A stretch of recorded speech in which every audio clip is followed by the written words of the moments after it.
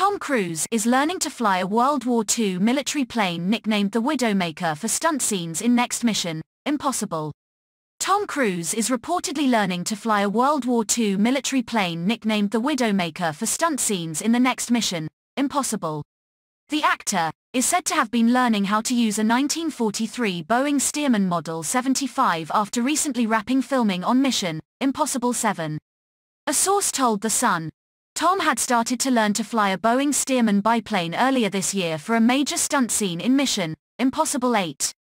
It's obviously a highly skilled task, but as usual he has no plans to cut any corners or bring in a stuntman.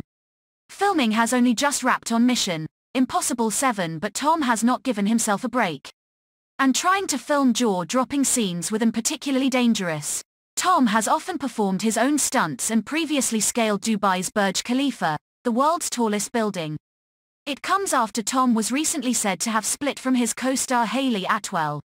An insider told The Sun about the split. It has been a very intense period of filming together. They really got on well, but as the latest film winds down they've decided to go back to being friends. Their filming schedules are very full on, and Tom has a number of other commitments coming up and is always shooting around by private helicopter and jet, so it just ran its course. But they're still happy to work together. It's a shame, but just one of those things. They still get on well. Contacted both Tom and Hayley's representatives for comment at the time. The couple have been pictured in character on set and on location as they shoot the 7th installment in the Mission Impossible franchise, often seen in tense action sequences together. They turned up to Wimbledon's 12th day on July 10th, both smiling, sitting together in the VIP box and enjoying the tennis.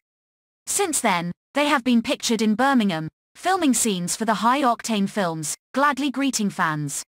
The duo were at Birmingham's Bullring and Grand Central Shopping Centre in August, after Mission Impossible 7 filming was paused and delayed multiple times due to the COVID-19 pandemic.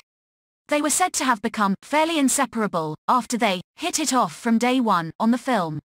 A source told The Sun last December, Tom and Hayley hit it off from day one.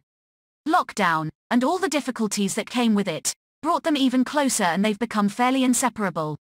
They've been meeting up after hours, and she's been to his London pad. They get on brilliantly, and both seem very happy.